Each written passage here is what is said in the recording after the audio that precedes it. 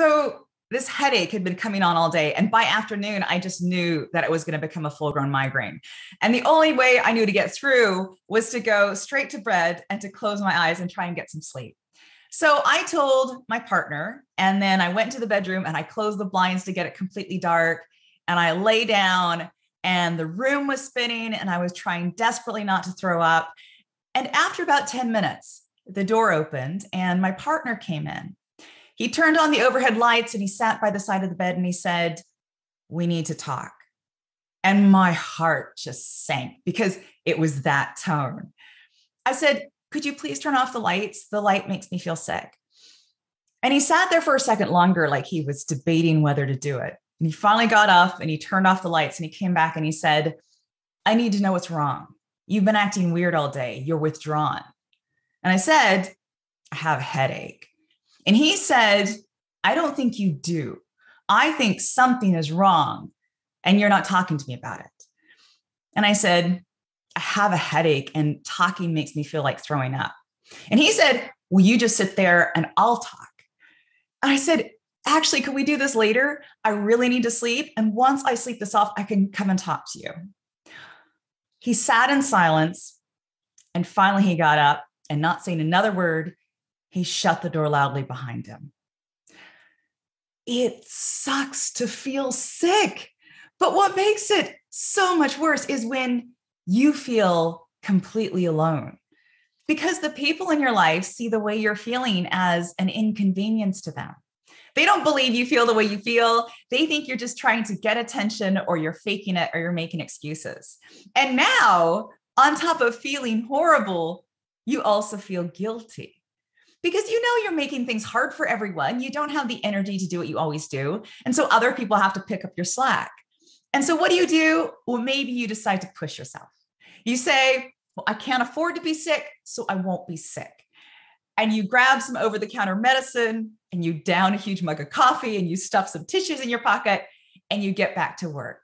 You feel miserable, but at least you're not letting anyone down. Have any of you ever done that? Now, one of the things I know that a lot of you struggle with is not having the energy to keep up with everything your lives demand of you. Life today has no wiggle room. You've got to be up every morning and out the door on time and hitting those deadlines and keeping your performance high, or there are consequences. You can't afford to mess up or make mistakes or get sick because your life doesn't have room for it. Your life depends on you being able to perform to a high standard every single day and get all the things done by the day's end. There's no breathing room. There's not enough time off to recover. There's just this endless grind. So no wonder our natural radiance starts to dim. No wonder we feel so tired and so weary so much of the time. And no wonder we dream of having a real partner with whom we could share some of the load. Now, the first time you come down with a cold is supposed to be a test for a new relationship. Will he stay far away from you until you recover, or will he come by with chicken soup and DVDs? Now, I had spent most of my life taking care of myself, and so I never really thought about whether a boyfriend had any responsibilities to me when I was sick. All I asked for was the space to do what I needed to get well. So I thought that was reasonable. So when this boyfriend took my migraine personally, I didn't think of it as a red flag at the time. I just felt annoyed. And when I woke up from my nap feeling a bit more human, I went out into the living room and I acted like nothing had happened. So we just agreed to forget about it. But I should have been paying attention because later in our relationship, this particular guy told me that his parents complained all the time about their health. And it really annoyed him because he thought they were just trying to get attention. He didn't believe their health was as bad as they made it out to be. He thought it was just me. Because of course, he rarely got sick. And when he did get sick, he went straight to bed and he bounced back within a day. So clearly everyone else who's sick must be drawing it out. Now, when we are with people like that, we feel pressure to minimize how badly we feel.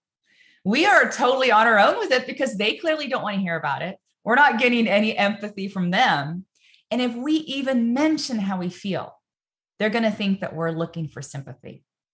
And so we pretend we're fine and we buckle down and we keep going because that's what we think we're supposed to do. We don't take the time we need to rest and recuperate. We just get mad at our bodies for not bouncing back fast enough. So what should have been a time to stop and to rest and to take really good care of ourselves turns instead into a time to whip our bodies even harder and then feel guilty for underperforming. Now, I am hoping that you don't relate at all to what I'm saying, because you would never do anything like that. You always rest when you don't feel well. And you never feel guilty for getting sick because, duh, it's not your fault. So if so, you are my hero. And I wish everyone had people like you as role models, because if everyone was okay with taking the time off they need to get well, it would give permission to the rest of us. But I also know that my experience isn't unique. As we get older and our health isn't what it used to be and our bodies can't perform like they used to, so many of us end up feeling like ashamed because we can see that it irritates people when we can't do what we used to do. We can't stay up until the wee hours. We can't drink more than one glass of wine. We can't push hard all weekend. We have to make allowances for our fragile body, and that inconveniences some people. And when you inconvenience people, some of them end up labeling you as difficult. And that is horrifying. When you have spent your entire life outperforming everyone else, you want to be the person that is always out the door last every single night. But your willpower cannot change reality. And the reality is that bodies need rest and they need TLC.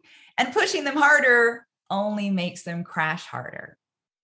You know, all of those energy drinks and powders and supplements, they're being sold as an antidote for our energy crisis. We have bodies that are crying out for rest, and we're grabbing that quadruple shot venti latte. We are pushing ourselves harder because we know that our lives depend on us being able to keep going and going and going. And we can't snooze for an instant, or the work will pile up so high that we will never be able to get out from under it. But listen to Dr. Saundra Dalton-Smith. She's the author of Sacred Rest, and she writes, "Rest is not for weaklings. Hollowing out space for rest is work. Finding time for rest is the hands and feet of the promises we long to claim. It means saying no. It means having limits with ourselves. It means having limits with others. It takes courage to rest in the midst of an outcome-driven society." So do you hear that? Taking time to rest is brave. And we need more than just sleep. We need many types of rest. According to Dr. Dalton-Smith, we need emotional rest, we need mental rest, we need sensory rest, even creative rest. And she doesn't believe we need to ask permission to take it. I didn't need to ask permission for my boyfriend to look after myself when I had that migraine. I didn't need to ask for his forgiveness for not being available to him while I was looking after myself. And I wish I had that understanding back then that I do now.